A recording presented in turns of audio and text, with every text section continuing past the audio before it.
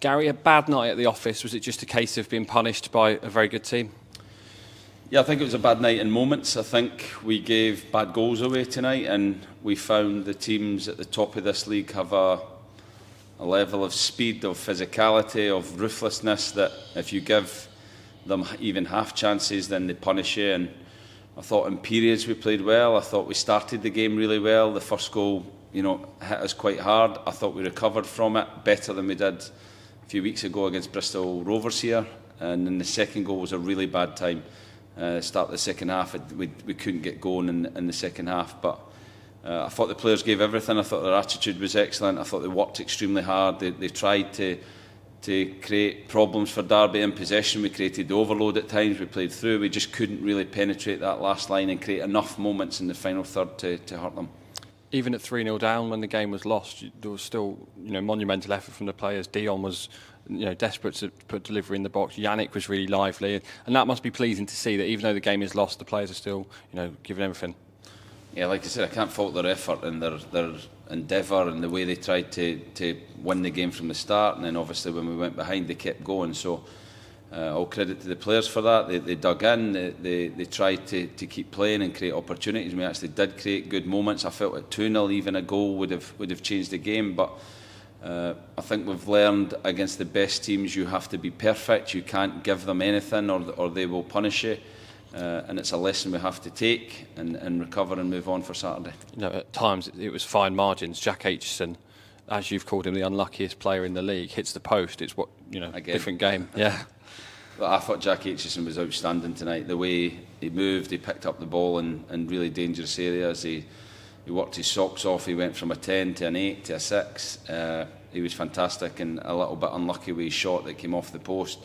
He had other moments in and around the box, but like I said, everyone gave everything they had, and I just think we found a team that when they got their chances, they punished us tonight, and we have to take that. We have to learn from it, and we have to be better on Saturday. In terms of squad selection and the substitutions you made, recent performances have been a huge exertion on the players' bodies. But was a lot of that based on the amount of games, the amount of game time that some of these players have had? Yeah, look, I think you always have the dilemma as a manager that do you ride the wave and keep the team that's winning and playing well? Do you make changes of people who are fresh? And we made one change tonight from Saturday. We got the finishers on pretty early to one, get them minutes, two, save some of the players that have been playing more often than not. So I think we've got a squad that we have to see tomorrow how they recover. Thursday, Friday we train and prepare for Lincoln and try and get a victory again, try and get back to winning ways. But I think they can take lessons from that. They shouldn't be too down at how they perform, but they have to learn the lessons of what top teams do and how they win games at this level. We kind of said it there, that we've played worse this season and won games.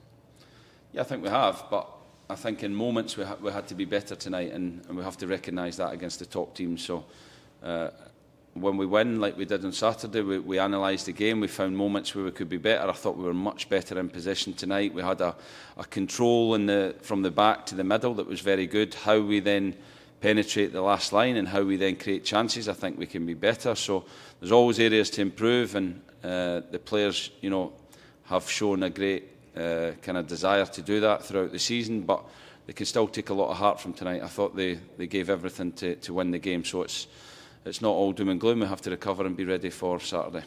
And just to finish there, then, that game at Lincoln, we've already shown that we can bounce back from defeat, as we did against Bristol Rovers, to then go on and win another 2 games. There's no reason why we can't bounce back this time. No, and we've got a good group now. We've got a lot of players who are eager to play. We have to assess everyone tomorrow or Thursday, and then pick a squad and a team that can go to Lincoln and win. So, that's down to the hard work of the staff. The next few days, recovering everyone and then preparing to travel again and travel in hopefully numbers in terms of supporters, and travel with a real optimism that we can win on Saturday.